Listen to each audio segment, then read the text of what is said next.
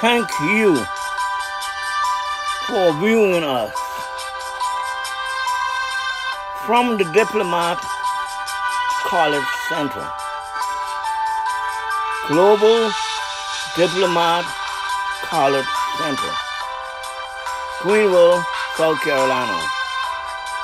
Joseph Forbes, God Holy Prophet, Ambassador, by the will of God.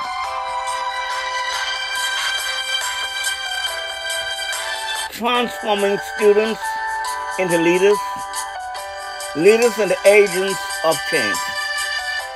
Transforming students into leaders, leaders and agents of change. Today, I want to focus what I believe shall be the keys of kingdom of heaven living on earth. Ngayon tayo ay tutuon sa aking pinaniniwalaan na pamumuhay sa kaharian dito sa lupa. Kingdom Dominion on Earth, Part 2. Kingdom Dominion on Earth, Part 2. Our focus is Kingdom Dominion on Earth, Part 2. Ang ating focus ay pinamagatang Kingdom Dominion on Earth, Part 2. You cannot experience what you do not understand. Hindi mo mararanasan ang hindi mo nauunawaan. Explain. Aking ipapaliwanag. If you do not understand the kingdom, kung hindi nyo maunawaan ang kaharian, you cannot experience kingdom life. Hindi mo mararanasan ang pamumuhay sa kaharian. The kingdom operate on knowledge. Ang kingdom ay nag-operate sa Am I making myself clear? Malinaw ba? 1. Una. 2. Dalawa. The most important gift God gave to man, all mankind, is the gift of dominion. Ang pinakamahalagang regalo na ipinagkaloob ng Diyos sa sangkatauhan ay ang kaloob ng pamamahala. Wow. Wow. 3. Government. Tatlo. A kingdom is a government. Ang kingdom ay isang pamahalaan. Over a territory led by a king. Sa isang teritoryo na pinamumunuan ng hari. The Bible. Ang Biblia is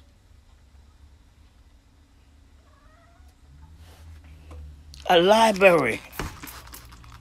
Ay isang aklatan. A collection of God's idea. Ito ay koleksyon ng ideya ng Diyos. When you approach in the Bible, pag inyong nilalapatan ang Biblia, you're not approaching a religious book. Hindi ito isang relihiyosong aklat. You're approaching a legal document. Kundi ito ay isang legal na dokumento. You're approaching a constitution. Nilalapitan mo ay isang konstitusyon. The Bible is the constitution of the kingdom of heaven. Ang Biblia ay saligang batas ng kaharian ng langit. Wow. Wow. Right this down, please. We are in a seminar already in progress at the Diplomat Center. Isulat ninyo ito sapagkat tayo ay nasa isang seminar sa Diplomat Center sa Global Diplomat College Center. As you join us around the world, get your notepad, a clean sheet out of your notebook. Write this down, please. Daniel 2:44. Sa aklat ng Daniel, kabanatang 2, talatang 44. New King James Version of the Constitution. Sa New King James Version ng ating saligang batas. In the time of these kings. Sa panahon nga ng mga hari, the time do not mean the day or what is on your watch or the hour. The time means the proper right time for God's plan. Ang panahon na to ay yung panahon ng tamang o tugmang oras sa panahon ng Diyos. Those kings. At sa mga karawan ng mga hari yaon. Who are those kings? Sino mga haring yaon? Those kings are God's royal family, kingdom citizens. Ang mga hari yaon ay may mga mamamayan sa kaharian ng Diyos. Those kings are pamilya ng Diyos. The saints, the righteous. Ito yung mga banal, ang mga matuwid. God is K-I-N-G, King. Ang Diyos ay hari. Every citizen in the kingdom is a king. Ang bawat mamamayan sa kaharian ay hari. They're king and priest. Hari at saserdote. The priest and the king and the priest. Ang hari sa saserdote at ang saserdote sa hari. In those days of these kings, the God of heaven. At sa mga karawan ng mga hari yaon ay maglalagay ang Diyos sa langit. The word heaven means country, God's country. Ang langit ay ang bansa ng Diyos. From his country. Wow. Mula sa kanyang bansa o kaharian. He will set up a kingdom. Siya ay magtitindig o magtatayo ng isang kaharian. I'll explain what his kingdom is. Aking papaliwanag ko ano ang kaharian. Lately, there are talk of Islam and many religions talking Christians and many churches and many pastors around the world are being attacked. Sa mga panahon ngayon ay inaatake ng Islam ang maraming mga Kristiyano at maraming mga pastor. They're attacking a church. Inaatake nila mga iglesia. But this kingdom, you cannot attack it. Ngunit itong kaharian na to ay hindi nyo maaatake. It will never, ever be destroyed. Sapagkat hindi ito magigiba kailan paman. Nor will it be left to another people. Dito hindi maiiwan sa ibang bayan. It will crush all these kingdoms. Kundi pagpuputol-putulin at lilipulin niya ang lahat ng mga kaharian. America. Ang Amerika. China. Ang China. Israel. Ang Israel. Rome. ang Roma, England, ang Inglaterra, Germany, ang Germany, France, ang Pransya, Iraq, Iran, ang Iran, Australia, Canada, ang Australia at Canada, Philippines, ang Philippines, North and South Korea. at ang North at South Korea, It will take Indonesia. kahit ang Indonesia, All the nations, all Asian countries. lahat ng mga bansa at lahat ng mga bansa sa Asia, Pakistan, Pakistan, it will attack Africa, ang Africa, the Bahamas, Turks and Caicos Island, Germany, Haiti, Bahamas, ang Turks at iba pang mga isla at Germany, Mexico, Honduras, ang Mexico, ang Honduras, Costa Rica, ang Costa Rica, Brazil, ang Brazil, Cuba, Cuba, all the countries around the earth. It will crush them and bring lahat ng mga bansa, them to an end. lahat ng mga bansa sa buong lupa at sila'y lilipulin at nilalagay sa katapusan. But it will in itself endure forever. Ngunit siya sa kanyang sarili ay mananatili magpakailan paman. This kingdom is forever. Ang karyang ito ay magpakailanman. The king is forever. Ang hari ay magpakailanman. The oldest king ever. Ang pinakamatandang hari, Ancient of days. ang matanda sa mga kaarawan, Elohim. ang Elohim, Lord God Almighty.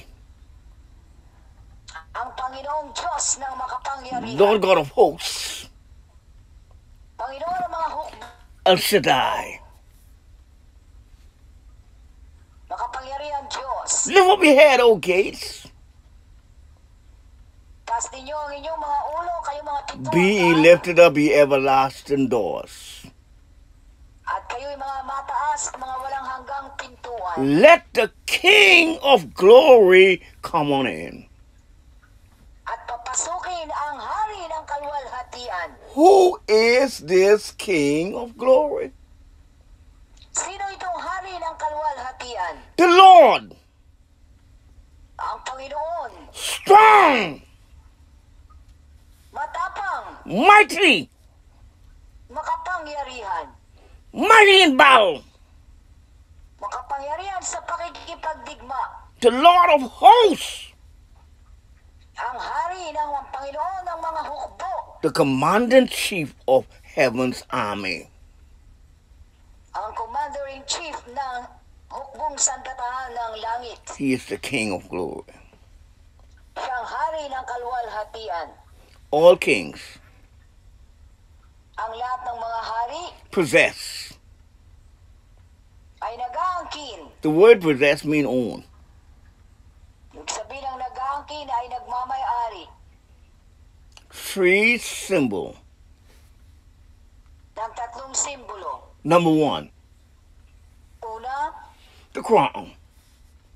ang korona. The crown means the king's power.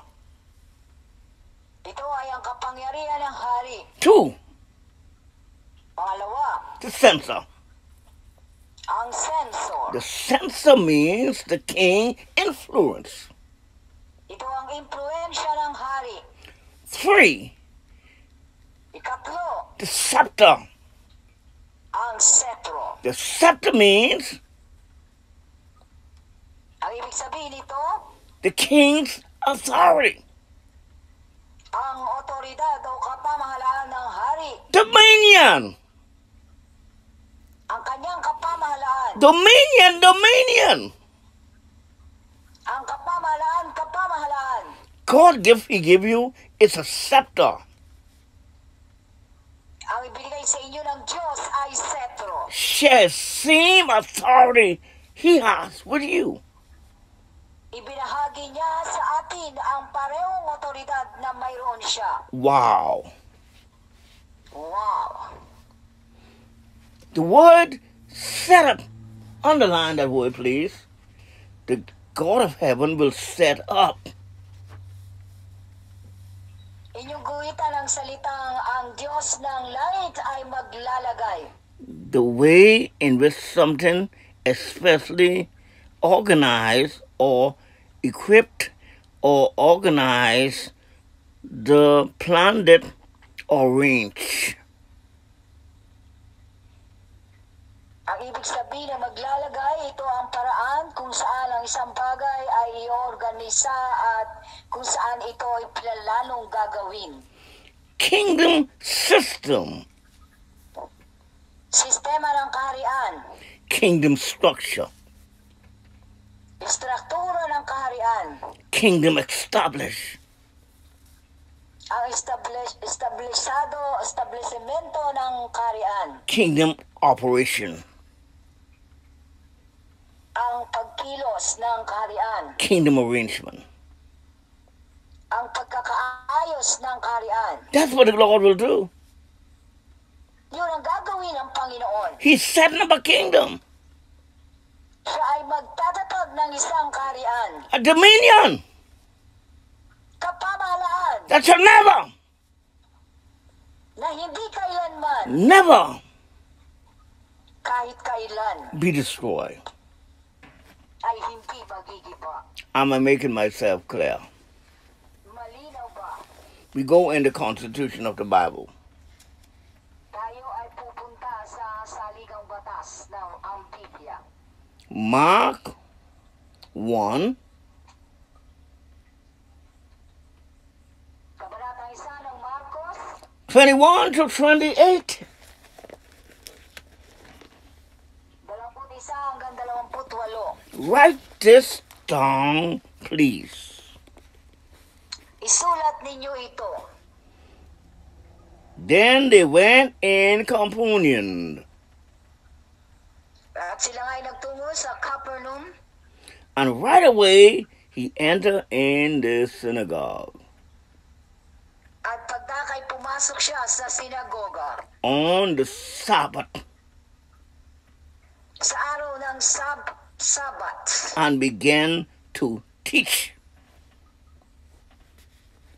At nagpasimulang magturo. The word teach is to transfer the information and the knowledge and the understanding that is in the master teacher in the hearts of the student. Ang ibig sabihin ng nagturo ay ilipat ang kaunawaan, karunungan, kaalaman ng master teacher sa kanyang mga tinuturuan. They were astonished at his teaching At sila nga ay nagtaka sa kanyang aral. because unlikely the scribes he was teaching them as one having authority. Sapagkat sila tinuturuan niyang tulad sa may kapamalaan at bigay ng mga eskriba. He was teaching with dominion. Siya ay nagtuturo na mayroong kapangyarihan at kapamalaan. He was teaching with control. Siya ay nagtuturo ng mayroong kapangyarihan. He's teaching with a kingdom, Siya ay nagtuturo ng mayroong kaharian. explaining a government. Pinapaliwanag ang tungkol sa isang pamahalaan. Teaching as one having authority. Nagtuturo ng isa na mayroong kapamahalaan. You know, demons and all sorts of wicked folk, they hide in the churches. Alam niyo ba, mga demonyo ay nagtatago sa mga iglesia? There was in this synagogue Sila nga ay nasa sinagogang ito. a synagogue is the place where the elders Jews come to get information and instruction and teaching. Ang sinagoga nga ng panahong yaon ay kung saan nagtitipo ng mga matatanda sa ng mga Hudyo na at sila ay tinuturuan.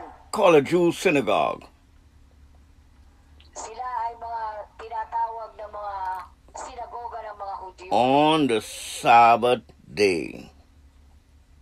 Sa araw nga ng Sabat.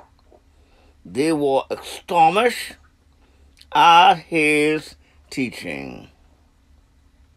Sila nga ay nangagtaka sa kanyang mga aral. Because unlikely, like the scribe, not as a scribe, his teaching was as one having authority. Hindi katulad ng mga eskriba sapagkat siya'y nagtuturo na mayroong kapamahalaan. Just then, Pagtaka nga, a man may isang tao with an unclean spirit na mayroong karumaldumal na espiritu was in their synagogue. ay naroon nga sa sinagoga. He cried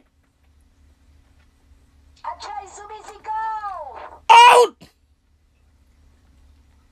Sumisigaw! "What do you have to do with us, Jesus? Anong pakialam namin sa iyo, Jesus? This man talk about us." Itong taong ito'y nagsasalita na kami. Us mean 6 to 60,000 demon he had in him.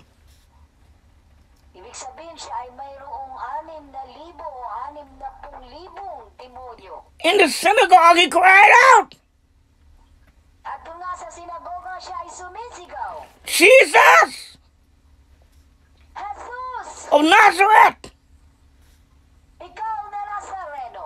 have you come to destroy us? Naparito ka ba upang kami puksain? I know who you are, Nakikilala kita kung sino ka. the Holy One of God." Ang banal ng Diyos. The demons recognized who came in the synagogue. Itong mga demonyong to'y nakikilala kung sino ang pumunta sa sinagoga. The demons know if you got power and authority or not. Alam ng demonyo kung meron kayong kapamahalaan o kapangyarihan o wala. But Jesus rebuked him and said, Ngunit sinaway siya ni Jesus na nagsasabi, you know, preachers, in YouTube, Word Network, Instagram, Facebook, and many other platforms teach what Jesus did. alam nyo kayo mga mangangaral sa YouTube, sa Facebook, sa Instagram, at kung ano-ano pang media platforms ay nangangaral kung ano ang ginawa ng Panginoong Jesus. Not what he said. Ngunit hindi ang kanyang sinabi. This is what he said. Ito ang kanyang sinabi. Be quiet. Tumahimik ka. Shut up. Tahimik. Come out of him. Lumabas ka sa kanya. I say to every demon in Greenville and around the earth, shut up. Sabi ko sa lahat ng mga demonyo sa Greenville at sa buong lupa, magsitahimik kayo. Demon in the Philippines, shut up. Mga demonyo sa Pilipinas, tumahimik. Demon in China, shut up. Demonyo sa China, tumahimik. Demon in Africa, shut up. Demonyo sa Africa, tumahimik. Come out of him. Lumabas kayo sa kanila. Come on out of him. Lumabas ka sa kanya. And the unclean spirit convulsed him, shouting with a loud voice, and came out of him. At ang karumaldumal na espiritu ng mapangatal nga niya siya at makapagsisigaw ng malakas na tinig ay lumabas sa kanya. That is kingdom dominion on earth. Yun ay kapamahalaan ng kaharian sa lupa. Jesus demonstrated kingdom dominion on earth. Pinakita ng Panginoong Jesus ang kapamahalaan ng kaharian sa lupa. Hallelujah. God give that same dominion to you. At binigay din ng Diyos ang parehong kapamahalaan sa iyo. But sin smother that dominion from you. Inyong gamitin ang kapamahalaan na yan sa inyo. Question, do you know why Jesus came to earth? Tanong, alam niyo ba kung bakit pumarito ang Panginoong Yesus sa lupa? For 1800 years, Sa loob ng 1,800 taon, man lost his dominion. ang tao'y nawala sa kanyang kapamahalaan. Going to 4,000 years, man lost his dominion. At mula sa paglikha, 4,000 taon ay nawala ang kapamahalaan sa tao. Jesus came to earth to restore your dominion that you lost. Naparito ang Panginoong Yesus para ipanauli muli ang kapamahalaan na nawala sa atin. On earth, Dito sa lupa, God never give you authority over human. kahit kailan ay hindi tayo binigyan ng kapamahalaan ng Diyos sa ibang tao. God give authority over animals, Ngunit kapamahalaan sa mga hayop, or bird fishes, sa mga ibon, sa mga isda, horse cattle, sa mga kabayo, sa mga baka, rat lizards, sa mga daga at sa mga butiki, and over all the earth. at sa lahat ng kalupaan. Kingdom dominion on earth. Kapamahalaan ng kaharian sa lupa. Then they were all amazed, so that they argue with one another. Silang lahat ay nangagtagalog at sila rin ay nangagtanungan sa isa't isa. Religious folks love to argue. Ang mga taong religyoso ay laging gustong nagtatanungan. Christian folks love to argue. Ang mga Kristiyano ay gustong na nag-aalitan. The Baptists argue with the Catholics argue with the Seventh-day argue with the Jehovah's Witness, and every one of these denominations arguing with one another.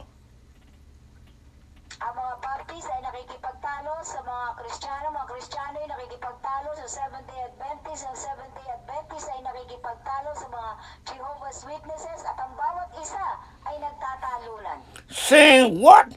Is this a new teaching? Na sinasabi, ano kaya ito, isang bagong aral yata? That's what your pastor buried. The kingdom of God in the graveyard of religion. Yun ang ipinaon at inilibing ng inyong mga pastor, ang mensahe ng kaharian sa libingan ng inyong relihiyon. A new teaching with authority is the kingdom of God. Ang bagong katuruan ng kapamahalaan ay ang kaharian ng Diyos. Dominion spirit. Ang kapamahalaan, espiritu ng kapamahalaan. Dominion people. Ang mga tao ng kapamahalaan. He command even the unclean spirit, and they obeyed him. Inutusan niya kahit ang mga masasamang espiritu at sila nga ay sumunod sa kanya. Notice this is not a prayer meeting.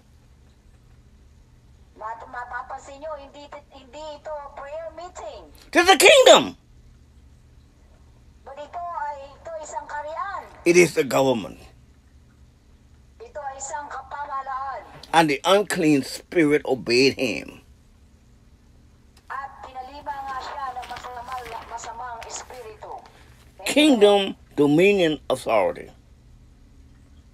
Kingdom, dominion, authority. The news about him then spread throughout all the entire of Galilee. At ang balita nga, pagkabantog niya ay sa lahat ng dako sa buong palibot-libot ng lupain ng Galilea. And as soon as he left the synagogue, Paglabas nila sa sinagoga, then went in Simon and Andrew's house. ay nagsipasok sila sa bahay ni Simon at ni Andres, His disciple mama house. ang ina ng kanyang mga alagad, With James and John. Si Santiago at si Juan. Simon's mother-in-law was laying in bed with a fever. Nakahigangang nilalagnat ang birang babae ni Simon. And they told him about her at once. At pagdakay pinakausapan niya sila tungkol sa kanya. So he went to her, took her by the hand, Tumapit siya, tinangnan niya sa kamay, raised her up. at siya itinindig. The fever left her. At inibsan siya ng lagnat.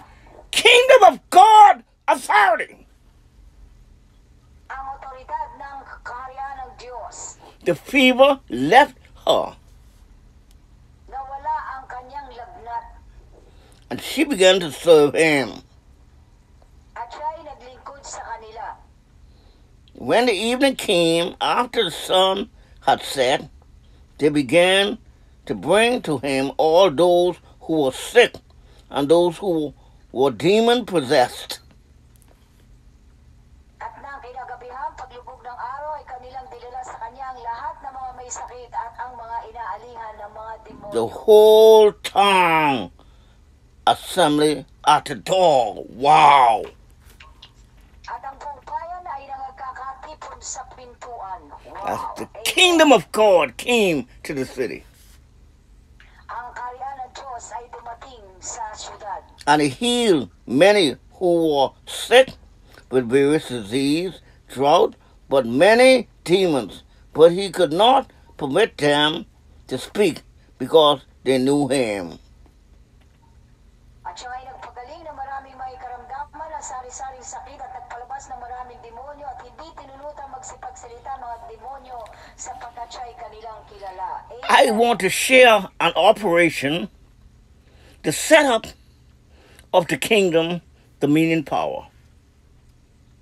Nais kong magtatag ng operasyon o pagkilos ng kaharian ng Diyos. Where does power first begin? Ano ating uunahin? Very early in the morning. At sa umaga nga, pagkagising niya, While it was yet dark, about 4 and 5 o'clock in the morning, na malalim pa ang gabi, he got up siya nga ay bumangon. and went out and made him a way to a deserted place. Siya nga ay lumabas at napaisang dakong ilang. And he was praying there. At doon na ay nalalangin. This kingdom dominion power came from time spent with God. Ang kapangyarihan sa kaharian ay nakukuha sa panahon ng paggugugol ng panahon na kasama ang Diyos. More time with God, less time with man. Maraming panahon sa Diyos at kakaunti ang panahon sa tao. Prayer meeting is worth the one of the least attend the service in Christianity. Ang prayer meeting nga ang pinakakakaunti ng mga dumadalo. Christians talk about prayer, but they don't pray themselves. Mga Kristiyano ay nangungusap tungkol sa panalangin, ngunit sila mismo ay hindi nananalangin. If you want to apply this kingdom dominion power on earth, you must pray. Kung gusto niyong maranasan ang kapangyarihan ng kaharian ay kailangan ninyong manalangin. Spend time with God. Maggugol ng panahon sa Diyos. Simon and his company went searching for him. At hinahanap nga siya ni Simon at ng kanyang mga kasama. They found him and said, At siya'y nakita nila siya at sinabi sa kanila, everyone is looking for you. hinahanap ka ng lahat. Let us go to the next neighboring village so that I may preach there too. Sinabi niya, magsiparod na tayo sa ibang dako na kalapit na bayan upang ako'y makapangaral din naman doon. That's why I have come. Sapagkat sa ganito, dahilan ako'y That's why I've come to earth. Ito ang dahilan bakit ako naparito sa lupa. to preach the gospel. Upang ipangaral ang ebanghelyo. What is the gospel? Ano ang ebanghelyo? The gospel is Ang ebanghelyo ay good news ang mabuting balita of the kingdom of God. ng kaharian ng Diyos. It's not Calvary. Dito tungkol sa Kalbaryo, It's not the resurrection. dito tungkol sa pagkabuhay na It's not magaling, the blood, not the cross. dito tungkol sa dugo o sa krus, Not even Calvary. o hindi ito tungkol sa Kalbaryo, Not even born again. o hindi ito tungkol sa kapanganakang muli. They are the redempted work of Christ. Yon ay ang mga ginawang katubusan ng Panginoong Yesus. But the message is Ngunit ang mensahe ay the gospel, ang ebanghelyo, the good news ang mabuting balita of the kingdom of God. ng kaharian ng Diyos. Amen.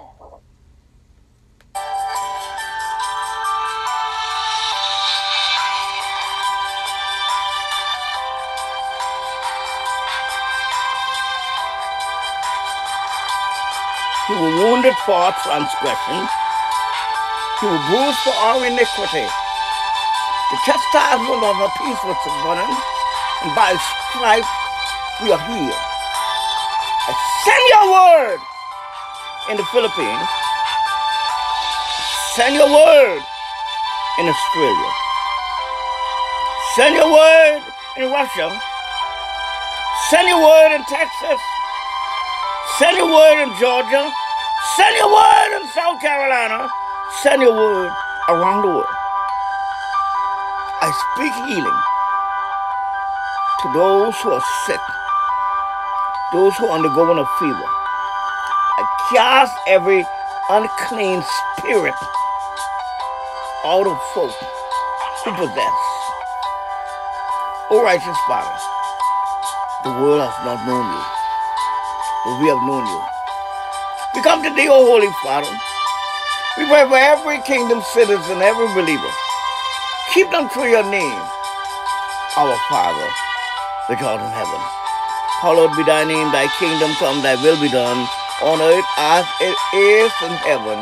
Give us this day our daily bread, and forgive us our debts as we forgive our debtors. Lead us not into temptation, but deliver us from the evil one. Thine is the kingdom, the power, and the glory, forever and ever. Amen. May God bless you. May God bless your family. God bless the United States of America.